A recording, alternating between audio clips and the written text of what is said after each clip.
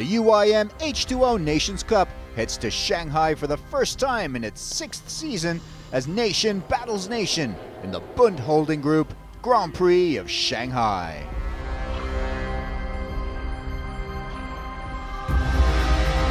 Shanghai is a city that needs little introduction.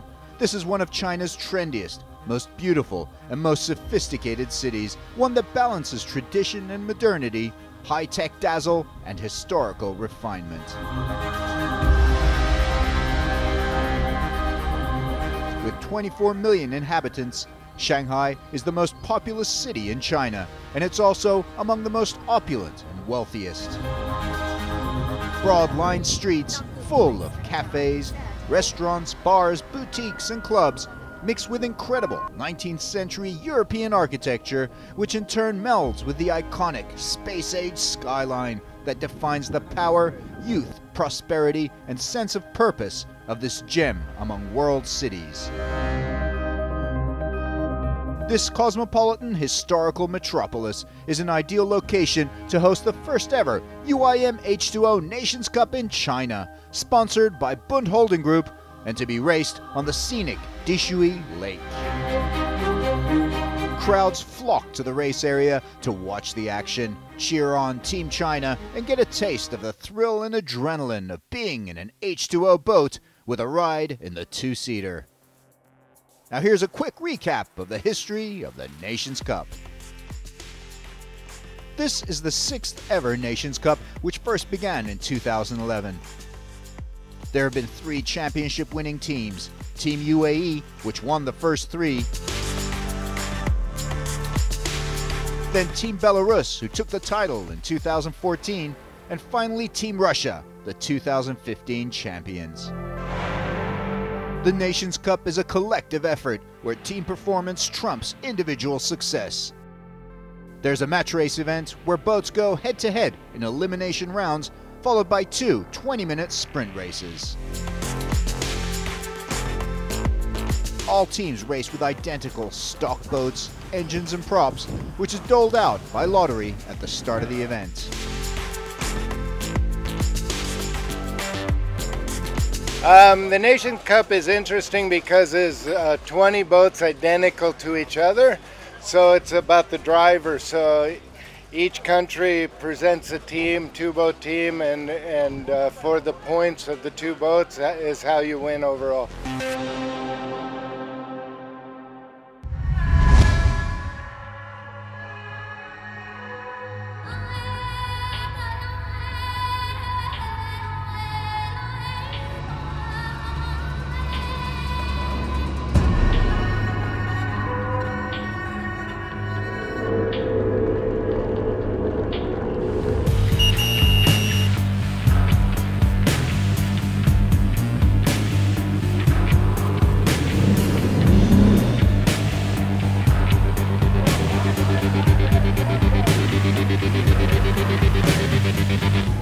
There are 15 drivers from 8 teams competing in Shanghai. The home team is Team China, entering the Nations Cup for the first time with F1 H2O CTIC China team driver Zhongzi Wei and Chinese Formula 4 champion Ni Haojun. The team to beat is Russia, the defending Nations Cup champions. They have 2 seasoned veterans back racing together: Roman Vandyshev, who was on the Nations Cup Qatar Grand Prix winning team in 2013, and Andrei Panyushkin, who had a win and runner-up finish to clinch the Nations Cup for Team Russia last year. We are ready, we are here to beat everyone. We're going to defend our champion title, and we will win today. Up against Team Russia is Team USA in their first ever Nations Cup. Featuring 2 legendary drivers, Scott Gilman, a 4-time F1 H2O World Champion, and Jay Price, the 2008 F1 H2O World Champion. Came together at the last minute with myself and Jay Price. You know, we've been retired from Formula 1 for a while, but we got this opportunity to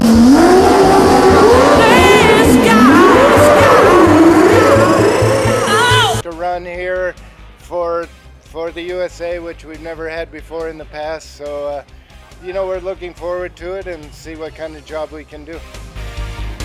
But no team has as illustrious a UIM H2O Nations Cup record as Team UAE. 3-time back-to-back winners from 2011 to 2013. This year it features Rashid Al Tayer, who was on the 2012 Nations Cup winning UAE team, and the highly talented youngster Rashid Al Kamzi, who was on the 2013 team, incredibly winning all 4 sprint races that year. Another newcomer to Nations Cup this year is Team Australia, featuring 2 youngsters who are ready to do battle with the big boys for national honor. Corey Davell is a Formula 2 champion from Australia, and Brock Cohen, who's currently leading the Australian F3 standings.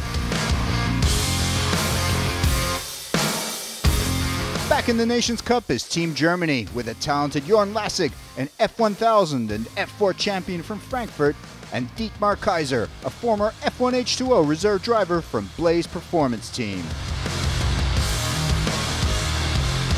Back racing in the Nations Cup is Team Malaysia, featuring the Kadri brothers, Mohamed Afande and Alfian Yanto.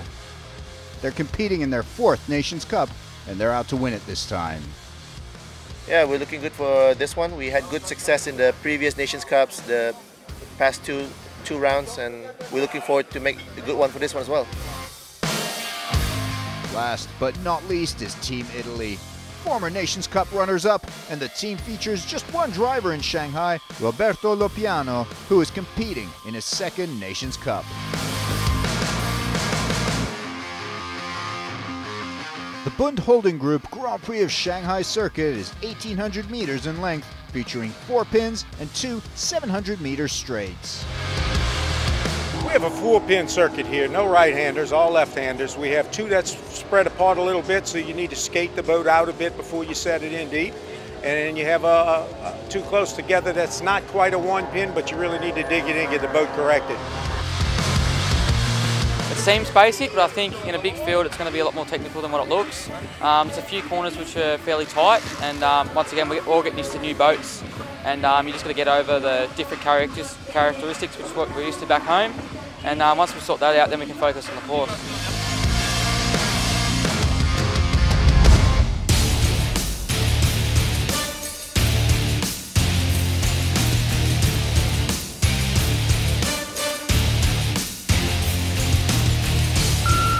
The time trials would determine both the starting lineup for Sprint Race 1 and also the pairings for the match race.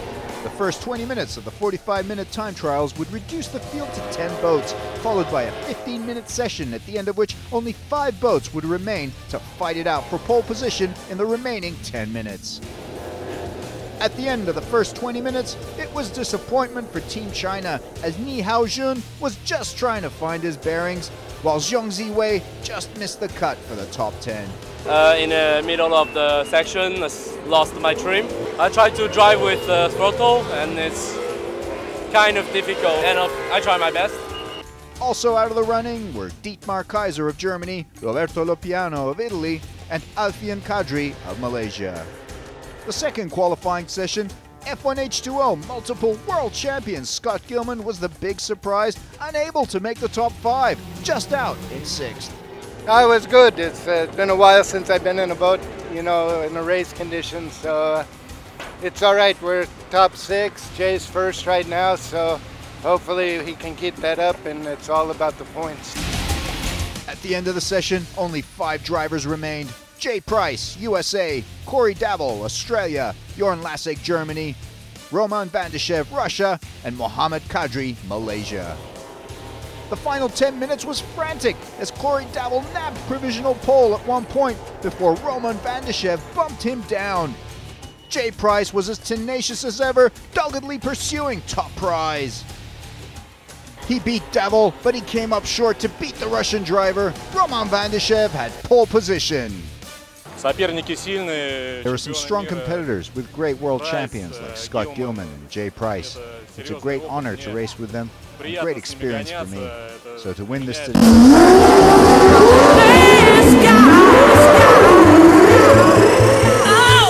is priceless.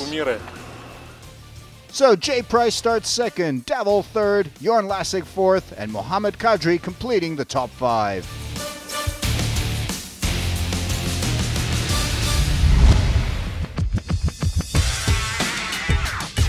The match race was the first opportunity for teams to get points on the board in a one-on-one elimination showdown over an alternating long-short course in a best-of-3 matchup. A technical problem saw Jay Price unable to start, which sent Brock Cohen of Australia into the quarterfinals, where he went on to beat the second USA driver Scott Gilman. Brock Cohen was in the semis, joined by both Russians, Panyushkin and Vandyshev, along with UAE ace Rashid Al-Khamzi. In the first of the semifinals, Brock Cohen continued his brilliant run with yet another win, beating Panyushkin to claim a final spot. In the other semifinal, Russia was disappointed again as Vandyshev was beaten by Al-Khamzi. The final showdown was between two young talents, Brock Cohen of Australia and Rashid Al-Khamzi of the UAE. It was a hard-fought final, Cohen going all out, but Rashid Al-Khamzi's relative experience came to bear as the Emirati driver won 2 straight wins to clinch the match race title for the UAE. It was very good match race, and there are many strong boats, and I get the first.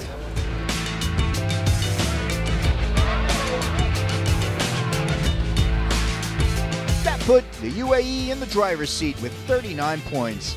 But the 2 semi-final showings for the Russians proved very good points-wise, placing them just a point behind the UAE, with Australia in third on 33 points, ahead of Team USA in fourth.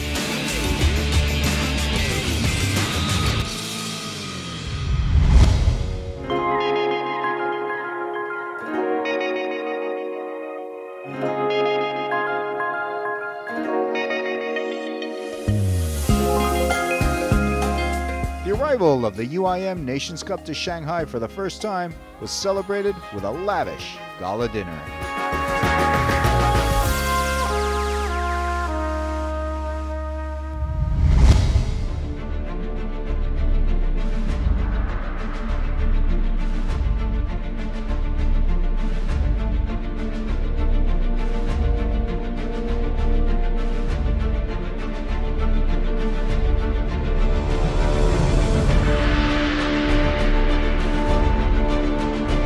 First sprint race of the UIM H2O Bund Holding Group Nations Cup was on. Team UAE had a slight 1-point lead over Russia and 6 points over Australia, with the USA trailing in fourth after the match race. Could the former champions UAE or Russia defend their dominance? Or could China win one in home waters?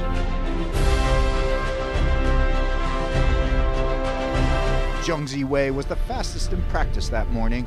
Could he and Ni Haojun bring the trophy home for China? The starting lineup: Vandyshev has pole for Russia. Next to him are Jay Price, USA, and Corey Davol, Australia. The Emiratis and Chinese with a lot of ground to cover. Lopiano in 13th for Italy.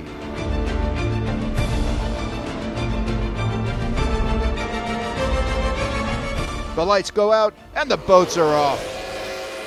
Vandyshev leads the 15-boat charge down the long starting straightaway to the commitment buoy as Davol and Price lock horns behind him. Bad start from Scott Gilman as the Emiratis and Panyushkin all leave him in their wake. It's a long drag race to the first turn, German Jorn Lasig pulling ahead of Aussie Corey Davol. Vandyshev first to the buoy. Jay Price goes wide. Corey Davol sees his chance and cashes in to nab second place on the first turn. Jay Price has to endure the Aussie number 17 boat's spray as he drops to third. But a big task awaits Davol if he's to catch Vandyshev, the experienced former Nations Cup champion. Panyushkin pushing on the outside. Does he have the speed to catch Lasig before the turn buoy? The young German is there, but Panyushkin does it. Jorn Lasig bumped down a position as he's left in the Russian spray. But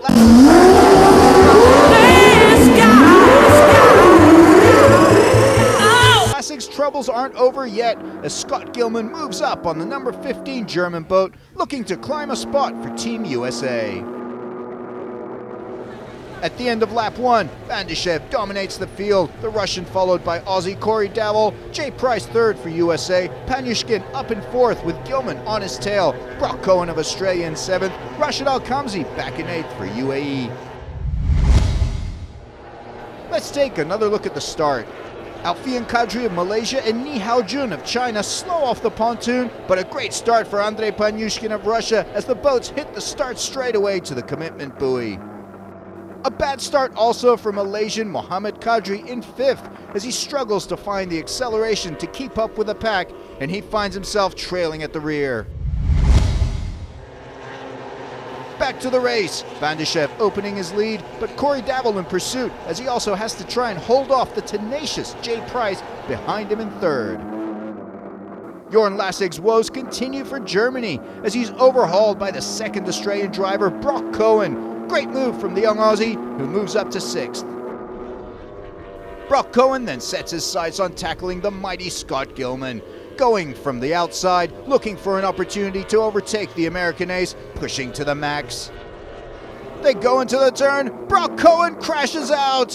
What a shame for Team Australia. Cohen was having a great race, but luck and inexperience take their toll. There's the replay. Rashid Al-Khamzi has to perform a last-second swerve to avoid crashing into the Aussie boat. With the number 18 boat out, Australia's Nations Cup title hopes have all but vanished. We're just really disappointed. I straight from ninth and worked my way up to fifth pretty quickly, and I had one of the Germans behind me, and I was just trying to push him back while still trying to chase. I think it was Gilman, and yeah, just hit a wash, got airborne and just tripped over. So I'm really disappointed with the team. As the Australian boat was taken in, the race continued under a yellow flag. The green flag is up, the race resumes. Jay Price tries to take advantage of the bunch up to get a jump on Corey Davil, but the Australian holds off the American, and there's no change in the top three as Bandyshev leads. But there's plenty of drama further back in a USA versus Russia showdown as Scott Gilman takes the fight to Andrei Panyushkin, and he passes the Russian to move up into fourth behind his teammate Jay Price. Panyushkin tries to strike back on the inside, but Scott Gilman shuts him out. The Americans and Russians having a good race with both their boats in that top five. Jorn Lassig in sixth position for Germany. He comes around race buoy number 1 and he's smoked by Rashid Al-Khamzi. The young Emirati driver moves up into sixth after starting in 10th, bumping Lassig down to 7th. The double race winner from the 2013 Nations Cup, Rashid Al-Khamzi is proving his mettle out there for three-time champions Team UAE. Behind Rashid Al-Khamzi is his teammate Rashid Al-Tayer, who also wants to take the German out, but Jorn Lassig holds him off. This is great racing from Corey Davil, holding his own in second, but his teammate's exit is a big blow. Chinese driver Ni Haojun's luck ran out with just a few minutes left in the race. Haojun's teammate Zhangzi Wei locked horns with Italian Roberto Lopiano at the back. The Italian driver went all out on that 700 meters straightaway to race buoy 1, but he took out the buoy. The buoy out and time ticking away, the race would end on a yellow flag. Roman Bandyshev is the sprint race 1 winner for Team Russia. Great result for Corey Davil, runner-up for Australia. Jay Price 3rd, his teammate Gilman 4th, and Panyushkin 6th. This is a great result. Really happy I won this, considering all these great legends whom I was racing against. Drivers whom I have a lot of respect for. So the result is extra special. The Russians and the Americans are the big winners. Australia's second place overshadowed by the loss of their other boat. A 6th and 8th place for UAE. Zhangzi Wei salvages some points for China. Straight off the start there, it was almost an accident in turn 1. Germany comes straight over on top of us. Lucky Jay pulled out, otherwise it could have been disaster there. But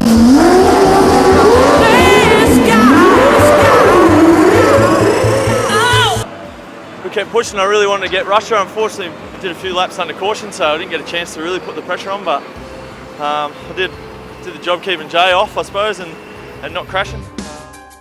The point standings after sprint race 1, Russia goes top on 79 points, UAE in second on 67, with the USA third on 65 points. Can the UAE and USA combine their efforts to topple the Russians ahead of the final and deciding race of the 2016 Nations Cup? In between races, the crowds were treated to a show, while teams had just 2 hours to prepare and get their boats ready for Sprint Race 2, the deciding race. Australia's Brock Cohen wouldn't make it, the Aussies down to 1 boat. The main battle would be between USA, Russia, and the UAE. Point situation, I think for us we're in third, but you know, you got to finish up there, both boats, and it's a lot of close competition right now, so hopefully we can be in the top 3 by the end. The final seconds and Sprint Race 2 begins. Bandashev has a great start off the pontoon. Corey Davil of Australia in second position watches on as Bandashev rockets away to the commitment buoy. This couldn't be a better start for the Russian, who opens a lead right from the get-go, hoping for another start-to-finish win for Russia. Behind Bandashev, Davil and Jay Price continue where they left off, fighting for second. Price and Davil are neck and neck behind the Russian, Jay Price nudging ahead on the outside, but Davil holding on the inside, using that inside lane to his advantage to safeguard his second position for Australia. But it's not over as Jay Price attacks on the outside down the long straight to buoy 1. But Davil maintains his lead as Jay gets a wash of his spray and waits for another chance.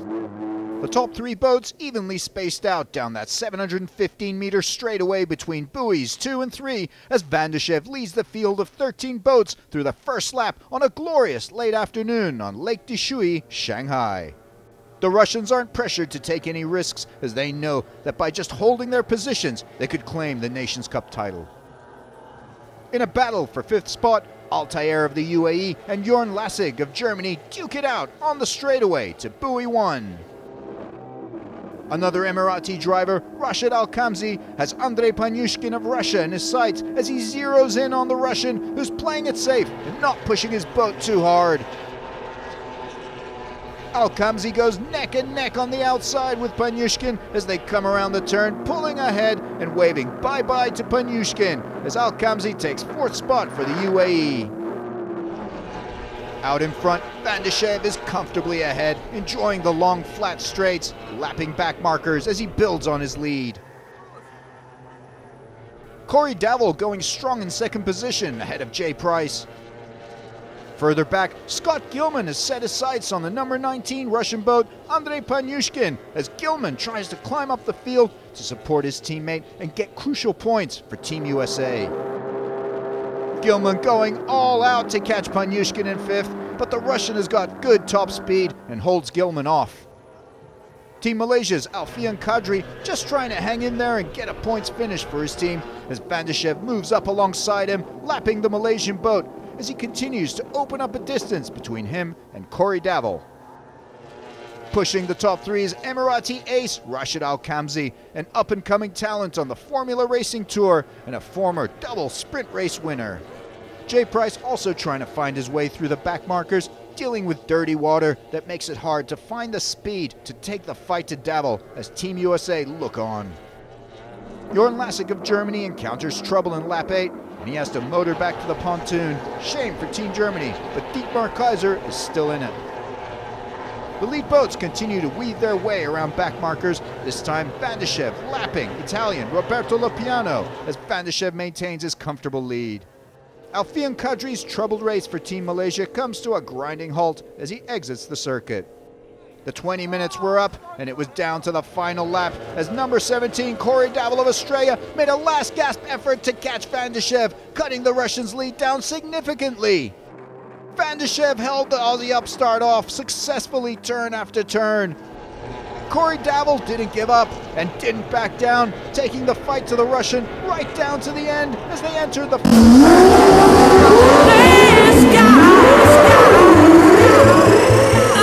final straight away. But it was too late. Roman Mandyshev is the Sprint Race 2 winner. Devil runner-up again. Jay Price third. What a result for Team Russia. Race 2 results. Alkamzi in fourth gets 18 points ahead of Panyushkin.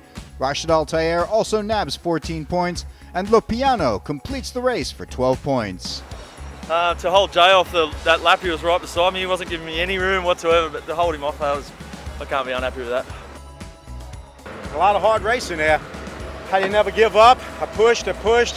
Just didn't have the right prop for today's event. I think our team did really well. We collected some good points. We'll see how we wind up in the end of it all, but really good race.